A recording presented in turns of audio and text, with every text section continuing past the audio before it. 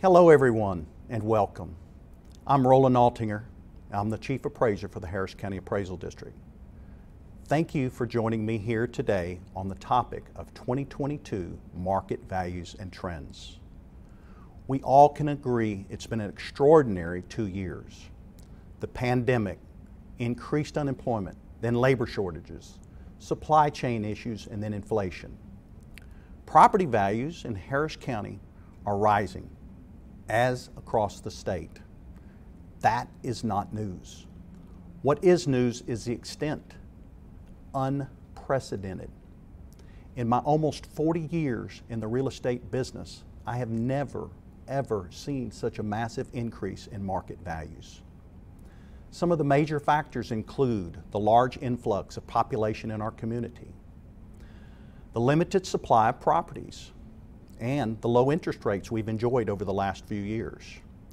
The ability to locate away from the central business district due to remote work. HCAD started mailing out value notices on March 17th to 1.3 million residential properties and over 100,000 commercial accounts. We're seeing, in some cases, increases up to 30% in our county.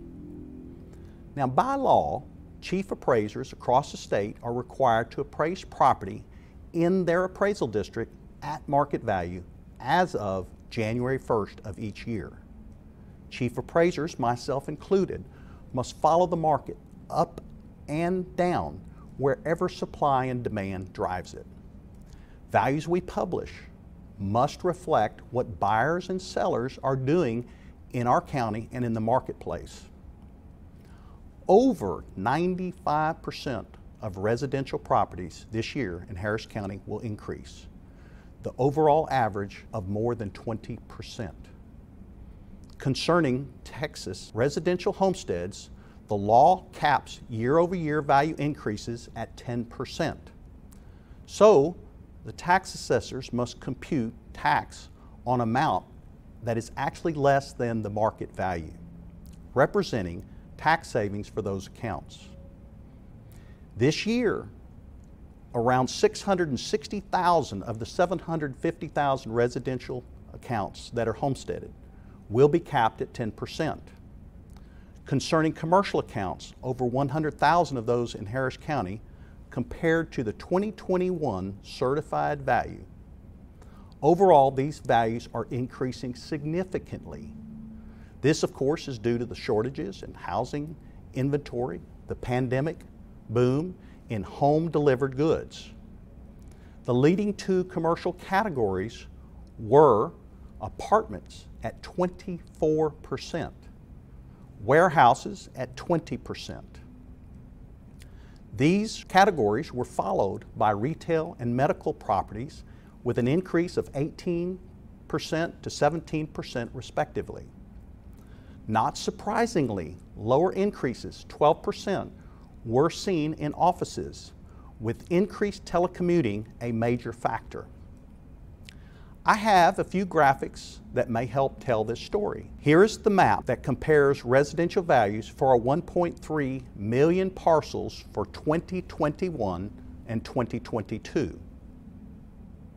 As you can see, red depicts an increase in value.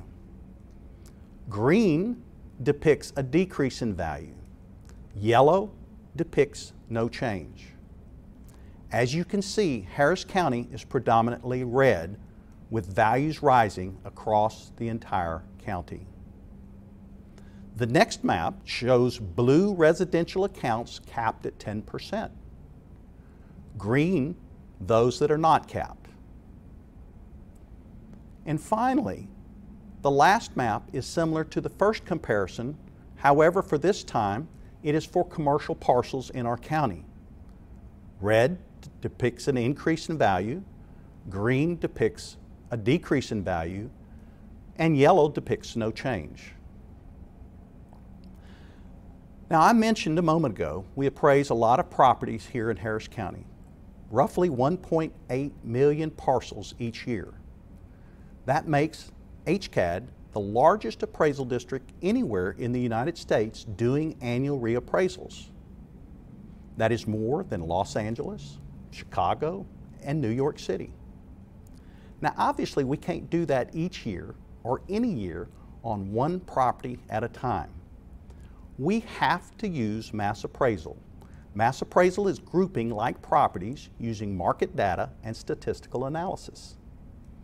Otherwise, we could not provide a timely value to the 500 taxing units with a certified value they need to develop and propose budgets and tax rates to fund the necessary public services that we utilize.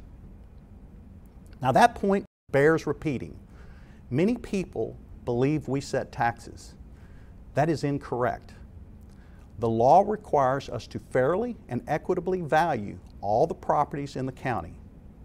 Taxing units do the assessment and collection of taxes. That's the basic outline of what's happening here in Harris County. Now, what can property owners do when they receive their value notice? The biggest way to decrease your tax liability is to ensure that all proper exemptions are being applied to your account. We suggest that you go online and check our website at hcad.org to make sure you're receiving any exemption that you're allowed to receive. This, of course, can be done without protesting. The second, check online for real estate companies for their view of your property's value. And finally, number three, if you still think that we're off base, we encourage all property owners to protest their value by the May 15th legal deadline, extended this year to May 16th, since the 15th falls on a Sunday. To make that as easy and convenient as possible, over the years, we have devised several online options for owners to file and settle their values from the comforts of their home. These include iFile, iSettle, and iReschedule. Now, value notices alert property owners of their ability to protest online. Our website at hcad.org gives procedural details.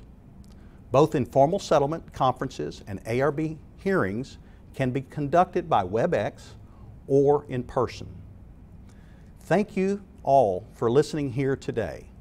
Our goal at HCAD is to provide first-class customer service in all we do, either if that is in person or over the web or on one of our social media platforms. Thank you all and have a great day.